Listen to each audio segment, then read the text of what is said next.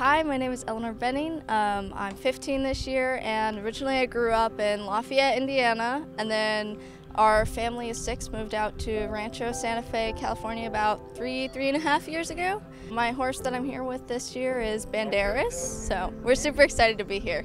My mom actually rides as well. I kind of grew up around the horses, and my sister for a while rode as well, so she got her bronze and silver, and then she got kind of involved with college stuff, so it's just me and my mom now, but it's definitely something that we enjoy doing together.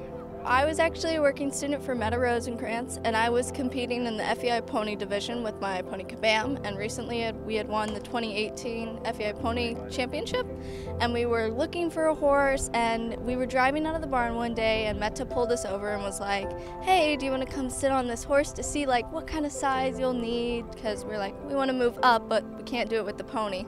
So I sat on this horse, and I loved him. He was the absolute like coolest guy. He's the biggest, gentlest giant. I definitely did not need a horse that big, but I'm kind of glad that I have him now because he is definitely the best. So I work with Meta for a long time, we still do, and I would like walk the horse, kind of like cool it down, warm it up. So I was on the horse quite a bit, and that's kind of when I was like, oh, I really like this horse. Really soon after that, there was a lady from Colorado that bought him, and then we heard nothing for about a year.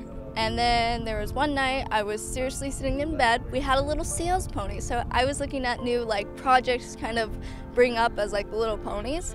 And there's this horse named Brad on Dream Horse, and I recognized the sales picture from like his ad from when Meta was going to sell him. I was like, either someone is using this picture to try to sell a completely different horse, or this is Banderas. Sure enough, I showed it to my mom, and she was like, I don't think there's any way this could be Banderas. It was in a completely different place in Ramona, and the horse's name was Brad.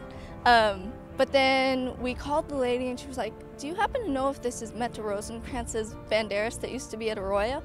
She's like, yes it is, how do you know that? And she's like, my daughter used to be a working student for her and loved this horse. So we went and tried him, and at the time he was still rehabbing. So we didn't know if he would ever come back. So in April we started bringing him back from about an 80% tear in his superficial deep digital flexor tendon.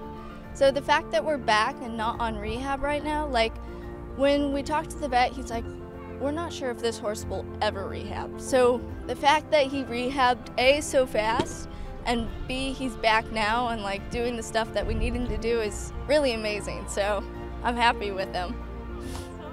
It's definitely been an experience this year, and I'm just happy to be here with him, and hopefully we can do it all again next year.